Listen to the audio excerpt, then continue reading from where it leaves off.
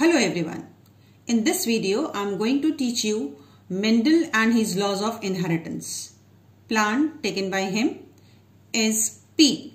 Its scientific name is Pisum sativum. The way of writing, just below the pisum, you have to underline, and just below the sativum, you have to underline.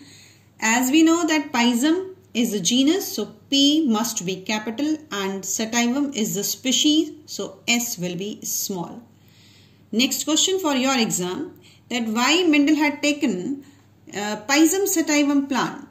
So the next important thing is that for the pea plant, it is easy to breed and produce next generation in a short time. Then several distinct types are there in this plant. Bisexual flower, that means both male and female reproductive organs are present, and normally self-pollinated. This is again very important point, because when a flower having both characters, both reproductive characters are there, and the autogamy is there, in that way the plant is pure breed. That means we can get easily a pure variety, that is homozygous. 7 pair of the contrasting characters were noticed by the Mendel. I have taken only 4, because among these 4 characters we will be discussing the next 2 laws of the Mendel. Character number 1, that is height of plant. This is the character, and the traits are tall and short, where the tall is the dominant and short is the recessive. Next, color of the seed coat. Dominant one is the yellow color of the seed coat, and the recessive character is the green color of the seed coat.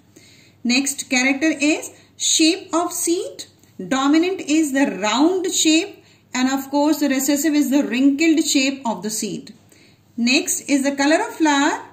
Dominant trait is the purple, and white is the recessive trait for the pea plant.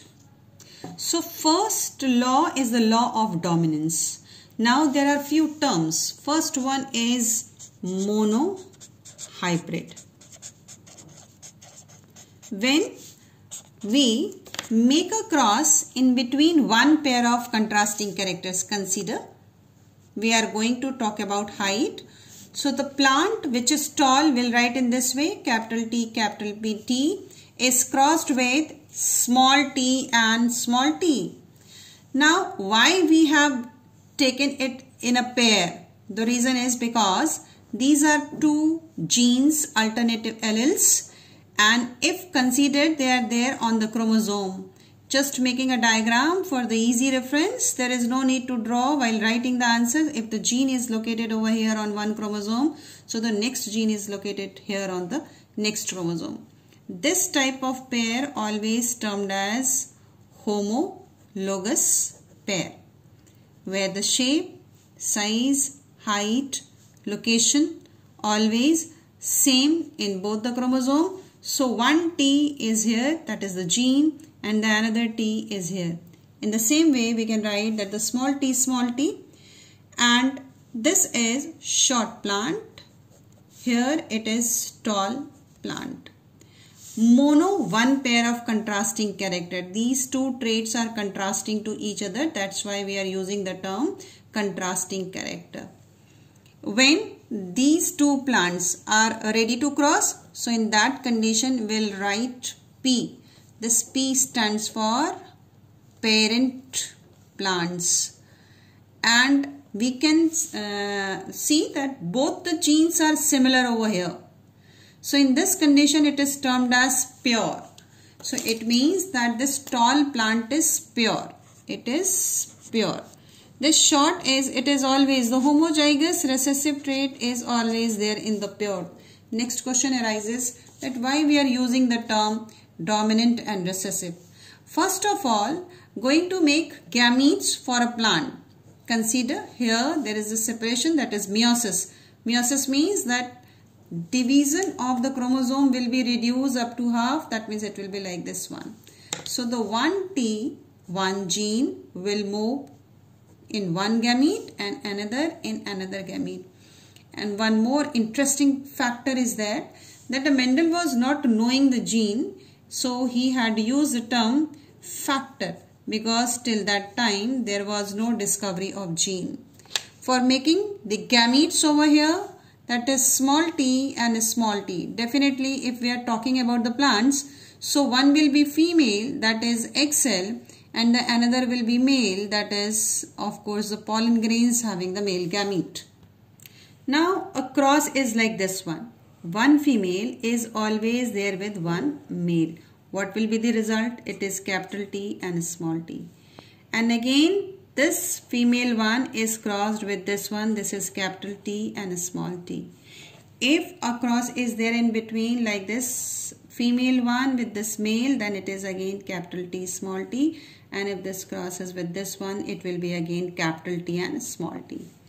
Now this generation is to be termed as first filial generation. First filial generation. This is termed as first filial generation. Now look at here. There are few something very special thing that all these plants are tall. All these plants are tall. So a cross is there. A cross is there in between tall plant and short plant. But in F1 generation only one trait is visible. That is tall and recessive is hidden. So the question arises why it is known as law of dominance. That means when a cross is made in between one pair of the contrasting character, in that condition, as a result in the F1 generation only one trait is visible of that particular character. That visible trait is to be termed as the tall. So this is the dominant one. I am writing the D for this one, dominant trait. And the recessive trait is which is hidden, that is short. So all those characters which were taken by me in that one as the dominant is always visible into the F1 generation. Now few specific terms for this law, that for writing the dominant trait we always use the initial of this word. For example, tall. So we will indicate it as T. But for writing the short or for dwarf, we always use a small letter with respect to this one to show that this is dominant and this is recessive. This is dominant and this is the recessive. Next trait, if we are taking in a monohybrid one, consider we are taking the roundness of the seed. So it will be capital R and capital R. And if it is crossed with a recessive trait, then it is small r is small r. Now it is actually the parent generation P1, and when the gametes will be formed, it is capital R and again it will be the small r and small r. What will be the result? The result is like this one, capital R with a small r and again capital R with a small r. So the result is like this one, capital R is small r, capital R is small r. And similarly, it is there with this capital R and small r, like this one also, capital R and small r. And what is missing? This one and this one. So ultimately again the result is capital R and small r. Now in this result also the cross is monohybrid because we have taken one pair of the contrasting character, and that is shape of seed. One pair of contrasting character, monohybrid cross, law of dominance, taken two different traits of that particular character, that is shape of seed, and the visible trait is roundness of seed in F1 generation. That means the wrinkled condition is not visible. This small r is not able to show its own phenotypic appearance because of the presence of this capital R in each one. Now, what is Allel? According to this rule, the law of dominance, so only one trait is visible. Now, what is Allel? The Allel is the alternative traits of genes. For example, roundness. This capital R is there for the round, that is shape of seed, and the wrinkled is there, another one. So the two different alleles are capital R and small r. In the same manner over here, that is capital T and small t. So the two different alleles are there for one character, that is height. So allele is the alternative trait of genes. So law of dominance is the first law of Mendel, and it proves when a cross is made in between one pair of the contrasting character, only one trait is visible. So all these plants will be having a round seed over here. Now you can observe when I have taken plant over here, this capital R, then both these alleles are similar. When the alleles are similar, in that condition, here also the alleles are similar. In that condition, again we'll be using the term pure, but it is termed as homozygous. Z-Y-G-O-U-S. In this condition, when it is written as capital R, small r, so when two different alleles are present in one plant, then we use the term heterozygous. Heterozygous.